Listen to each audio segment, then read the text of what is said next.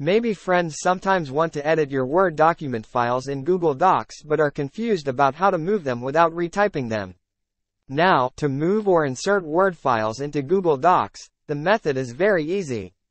Friends, open Google Docs.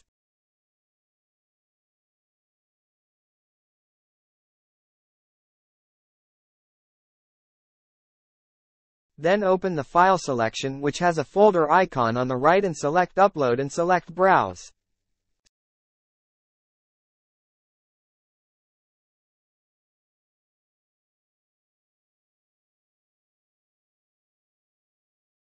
Select the Word file you want to include in Google Docs, then click OK.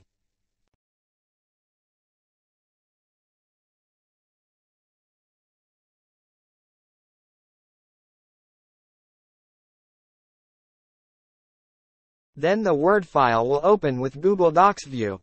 So how about friends? How easy is it?